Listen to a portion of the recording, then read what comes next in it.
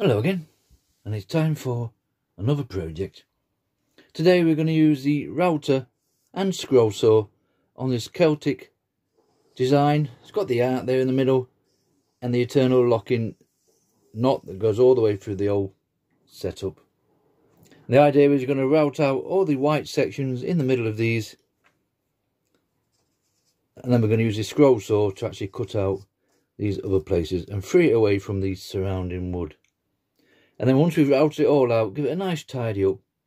We'll decide if we're going to paint the inside of these or basically pour resin into it.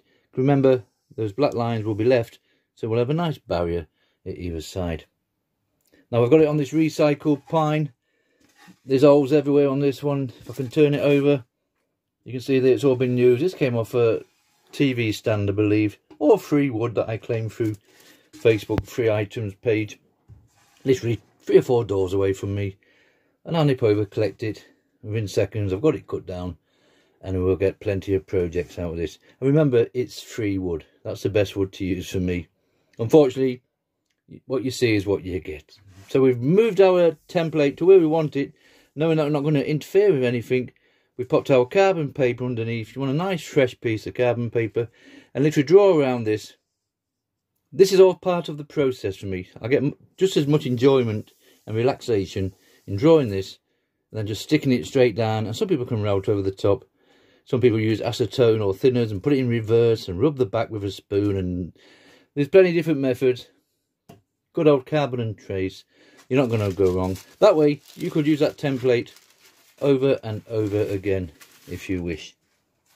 Therefore saving on paper. And there's our little design there. Look, that's come out really nice. Nice new piece of carbon paper. That's got nice and crisp. I've took my time to shade in the areas that we're going to remove, which are the inner sections. And then we'll put crosses on those for the sections we're going to cut out with the saw. And obviously we're going to take all that surround off as well. So we'll be left with that nice little project in the middle. Hopefully filled with paint or resin. And we might put a bit of stain on the surrounding wood, or you could spray it all black, and if you just fill it in, then that would really stand out nice. But we'll see what the wood's like as we progress.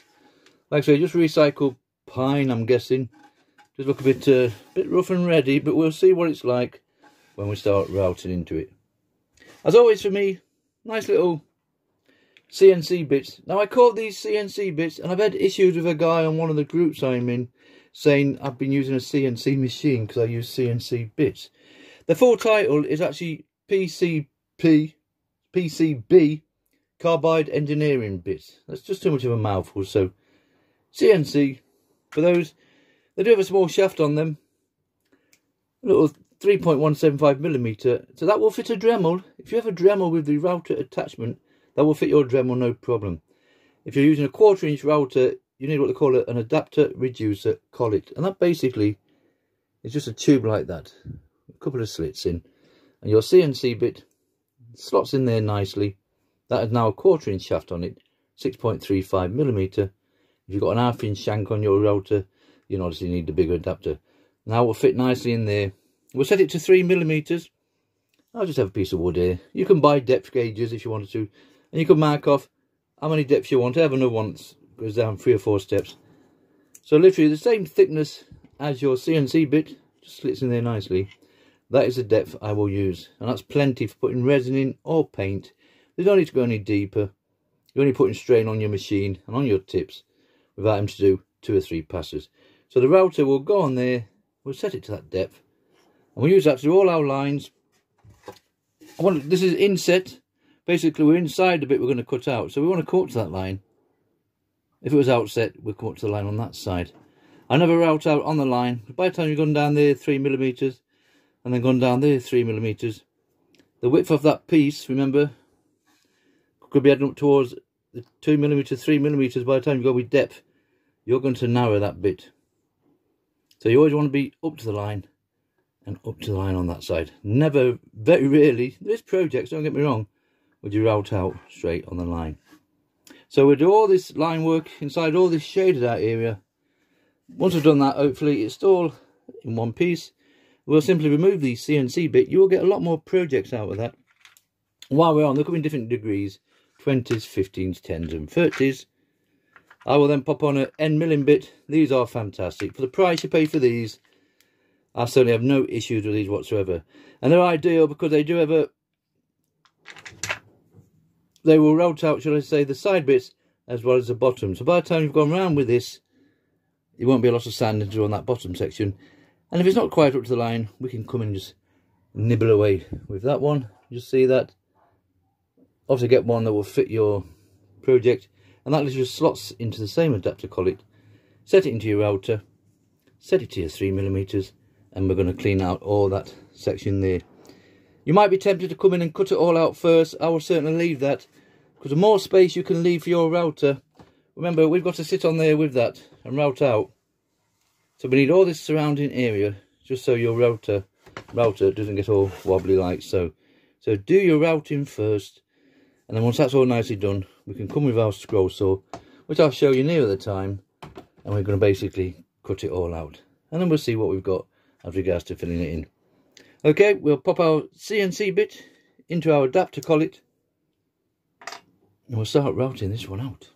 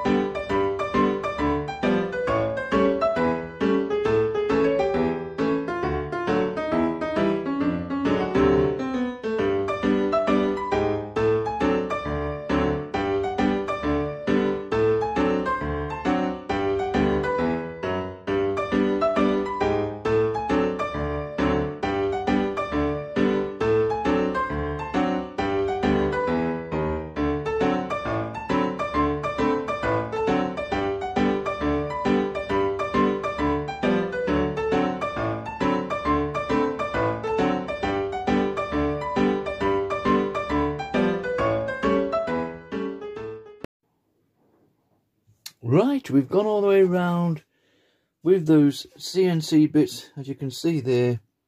That was no problem. There was the odd one as I coming across here. You feel it as you go across the grain, as so much the routing with the grain, if that makes sense. So I had a little bit of a fight with it just across that section there. But apart from that, everything was fine. And we'll certainly sort all this out when we're going with our end milling bits now for the clear out. So we simply just remove your CNC bit from your adapter collet. We'll slot in one of these end milling bits. Don't have to be too big. Remember, when it comes to these sections here, we're going to have to get right into those corners there, those sides. So we don't want it too big that we don't want to end up rounding off those sections here. So they'll be fine at that. These are all eBay or Amazon. Remember, there's different bits out there. If you prefer to use spiral up cuts for your clear out and profile bits or liner bits for your lines, I just prefer to use CNC bits and end milling bits for my little project. Okay, we'll pop that in. Remember, we've routed out some already, so that's the depth we'll work at. So we'll pop this in the router, set it to that depth, and literally just clear out all the shaded areas.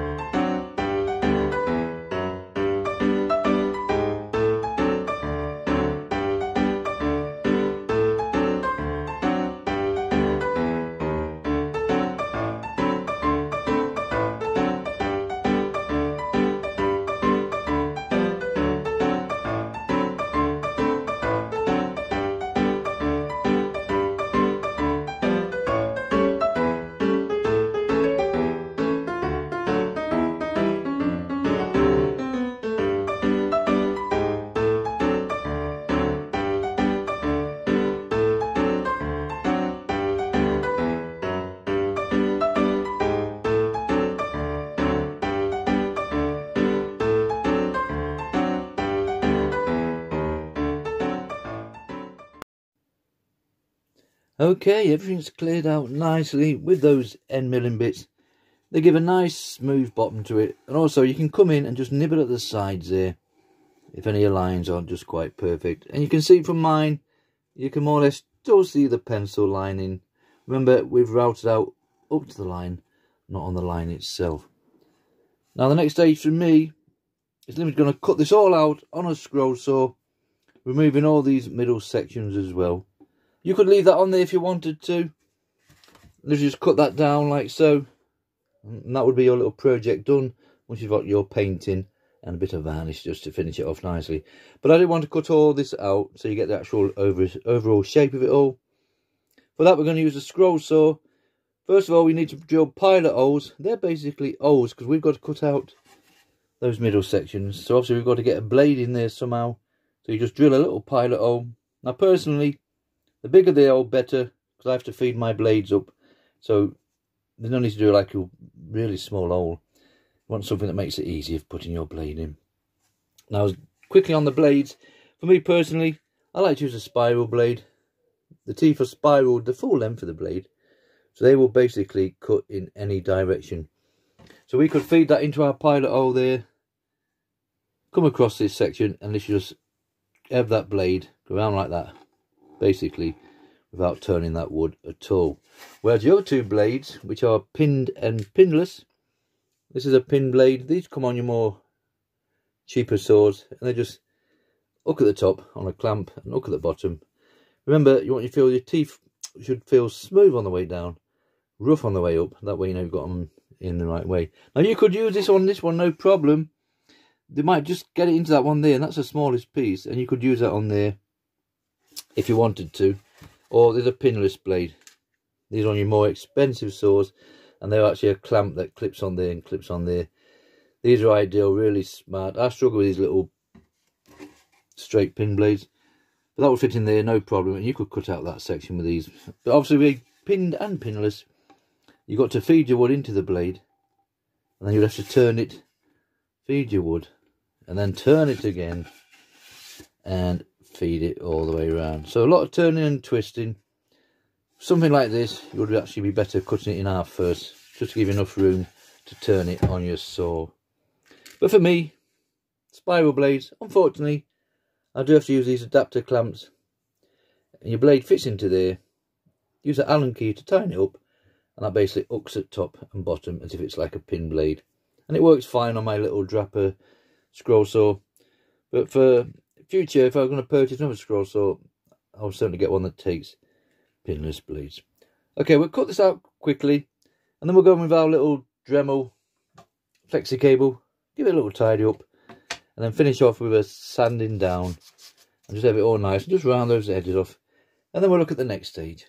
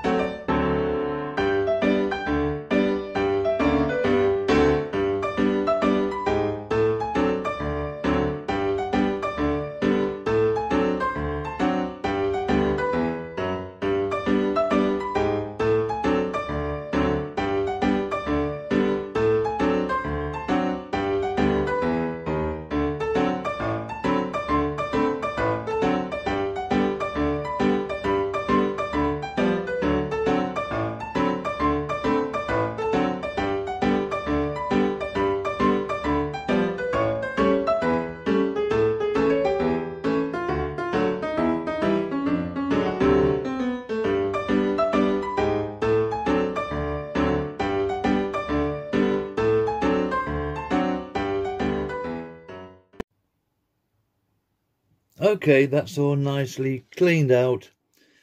That wood's come up quite light once we've sanded the top of it, and we've done the front and the back. That little piece there, I've actually just tried out a light teak dye, which we're going to use today. Originally I was going to spray it all black and then put our resin inside there, basically a red for the art and just a simple black running through the rest of it. If resin is not your thing, you should paint this now. You could paint all your colours in there, whatever you want to do, and give it a little sanding down, and that'll make it nice, crispy again, and then you can paint your side bits afterwards. Slower process, or you can put your stains on. But for me, I'm just going to use a wood dye, light teak, that one. It's going to be a simple case of brushing it on. I do have a darker teak if I can't, if it's not working as planned, but it will be a simple case just covering the full piece like so, and get inside those areas where the resin's are going to go. Remember, if you had already painted this and sanded it down, you can get away with just doing the side bits like so. And that's certainly no issue. You can definitely do it that way. But for me, because I'm putting the resin in, I'd rather just do the full piece. On a previous project, I basically left it like that. You can just see that bit there. When I poured my resin in, you could see the dark stain underneath. So to play safe, we just cover the full piece, getting all those side walls, remember, because we're not going to fill this to the top with resin. We'll literally just be just a mil off the top. So you can still feel it with your fingers, but we definitely want all those side walls doing like so. And obviously not forgetting all your side bits there. This wood dye goes on really easy and it's really quick. I do use this a lot just for the simple reason that painting is not one of my favourite part of the project to do. So I just find it easier and a little bit lazier just to throw this in once that's all nicely dried, and if you can put resin in. But say resin is not your thing, you could use paint just as easy. Okay, I'll continue with this, and then when we come back, this will be nicely covered. Okay, that's all nicely covered with that light teak, as you can see, and it's all dried up, no problem whatsoever. We've got all the sides done nicely. Now the next stage, before the resin goes in, remember, we're just going to simply put a red resin mixed with red acrylic paint and a black to finish it off with. Now this project will be done. Just before that, we're going to spray on some varnish. I have no preference. It might be Paint Factory one day, it might be a 151 another day, and it might be a bit of polyurethane, whatever's left. I've been known to empty this and finish with something else. Remember, just little indoor pieces these, so we don't have to go too over the top with the finish, just enough to give it a bit of a shine. And also, this routed out areas, when we put your resin in there, or if you were putting paint in, what we don't want is to bleed into the side walls there. So we want to keep that nice and crisp. Remember, we're not going to sand this down afterwards. Once that resin goes in, because we've already sprayed it with the varnish, this project will be finished. So we want to make sure it stays nice and crispy around the sides. So we're going to seal it with our varnish, hopefully. Like I say, there is the wood sealers you can purchase, and you literally brush that in there, and when it dries, it seals the sides. But I'm just going to hope that the varnish will do it. With 3 or 4 coats, a bit on the side as well. We might struggle getting those inner areas, but that's just the way it is. This will look different again once we get a bit of spray on. We'll let these first couple soak in nicely. I'll go outside with a bit of fresh air, and then when we come back, we will go and find some resin. Okay, that varnish is all nicely dry now, and you can see it's got a nice shine on there, and that's going to be enough to seal all this wood, hopefully. The sides could be done a few more on, but I'm happy enough with what it is for now. So now it's just a case of putting our resin in. This probably will be one of the quickest resin projects I've done. Now the resin today, as always for now, is Vista 1, 2-part resins, like they all are. You have A, your resin, and B, your hardener. You basically just mix the two together. Just keep an eye on your mixers. Vista 1 is a 1-to-1 mix, so 1 part resin to 1 part hardener. So whatever you put in of the resin, you want exactly the same amount of your hardener, and just mix the two together. Some resins are 2-to-1, 3-to-1, 4-to-1, and so on. Some resins are deep pour resins, some resins are just designed for 1/4 inch plus, something like that. So just keep an eye on. Some resins you even measure by weight. This is by volume. I basically use these little plastic party cups, beakers. They're ideal because they have little grooves on the side. And I'll just count up. We'll go for 5 today. That will be plenty for the full project of A. And obviously we want exactly the same mark. So 5i of B. Put them two together and literally just mix them into the one container. They do say get a third, but I'll just normally just pop B into A because it flows a bit better. Mix it all in. And then for coloration, we're going to add acrylic paints. Just a nice simple Crawford and Blacks for me. These paints are fantastic. We'll mix them in with the resin. So we just want a nice red for the art and just a simple black eternity loop that's going to run the rest of the piece. At one time I was going to do a red there, a white and a blue and a mixture of yellow, but it just got a bit too crazy. So sometimes just keep it simple. So I'll mix the resin off camera. Mixing wise, I'll just use these cheap party plastic spoons. They're ideal because they do have a little lip that runs the full length of that. So when we've mixed our resin with our acrylics, we can just come in and just trickle that into there nicely over the full piece. And then we'll have a little cocktail stick just to help it on its way. So we'll just feed it around. Once it's all gone in, remember, literally to the top, it will shrink down slightly once it's curing. And then we'll get a lighter and literally just skim over the resin once it's in, and that just helps all those little bubbles to release.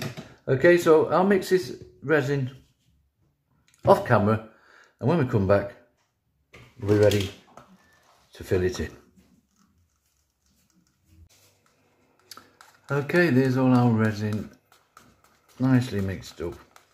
Remember, we want to split this into two. We want so much red and so much black. So just pure guesswork. I think that's going to be more than enough, hopefully, to do our red section first. So we're just going to pop in our acrylic paint. There is dyes out there. I think I've got a bag full somewhere. Dyes and inks. I can just find them. No, I've actually thrown them all away, to be honest. So I'll just stick with acrylic paints now. This might look orange on camera, but once you go back down to the shed, I can show you it'd be red. I'll just drop a bit in like so. Off, there we go. I do so work on 10% ratio of the amount of resin you're using. Personally myself, and I'll be honest with you, I've never done any 10% of anything. At least just put in so I think looks right. And if it's not dark enough, I just simply add some more. And I've never had any issues of any resin not curing or setting proper. So we'll speed things up a little bit when we start filling this in. Like I say, it's probably one of the easiest resin projects I've ever done, just filling this in as it is. So remember, we've got our little scoop on the end here. So we just go nice and steady. We can drop a bit in there like so. And we can see what that looks like. If it doesn't look red enough, we can simply just add a little bit more. Okay, I'm going to be happy with that. We must have got lucky first time around, so just steady away. There is syringes you can get, or them plastic pipettes, and fill them in that way. I'm just quite happy to do this. I'm going to mark off quickly the areas I want to fill in, just so we don't fill in one of the other ones by mistake. And there's that one there as well. So they're our three to do with red. Feel like I'm missing one somewhere. That one there, that's obviously the same section. Okay, it will find its level eventually, but get your little cocktail stick and you can just help feed it along like so. Remember, we're not overfilling this, we want it just to the top, but not quite full. Okay, I'll fill this all in, and when we come back, we'll skim over with our little lighter, and then we can put it to one side.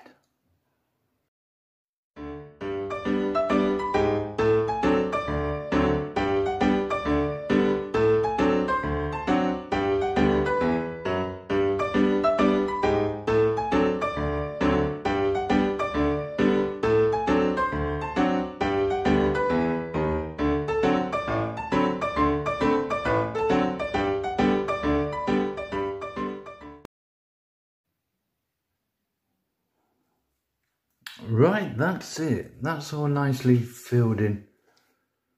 As you can see, we haven't gone right to the top, and it will shrink down just a little bit as it cures. But hopefully we can still feel the routed out section. Now we'll just put a little cover over this for 24 hours, just stops all those dust and flies hanging around. Before that though, remember you just want to skim over with a lighter like that, and that just helps any of those little air bubbles come to the top and disperse and hopefully disappear. And I will come back in another 5 minutes or so and just give it one more skimming over the top. Remember, with your resins, put your gloves on. Want a nice proper mask that's designed for resin work and plenty of ventilation. Please don't follow me by example. Right, so we'll get a little tray for this, put it to one side for 24 hours, and then we'll come back. We're back down in the shed, and this little project should be finished. Okay, that's it. This little project is finished. Now it's less than 24 hours later. That resin is all nicely cured in there. We've had no issues. We've got no bleeding whatsoever. If I can just get in there, just a couple of seconds. There we go. Everything's nice and crisp.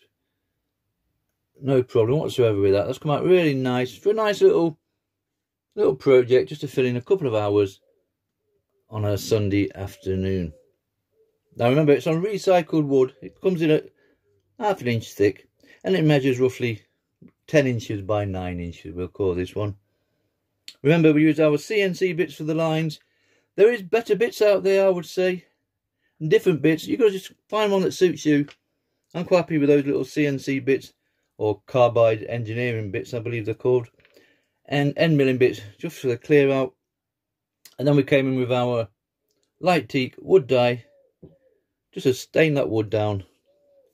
And then we finish off with any little varnish gloss spray we can find, just to give it a nice little shine. And obviously, we have put resin inside, mixed with acrylic paints. We just wanted to make sure we sealed all those side walls there. And you can see from that, it's got a lovely shine to the wood. And also, we've got no bleeding on there at all. We'll just try again so we can get it in. There we go. And you can see how crispy they are. No problem whatsoever. That turned out really nice. And that's it.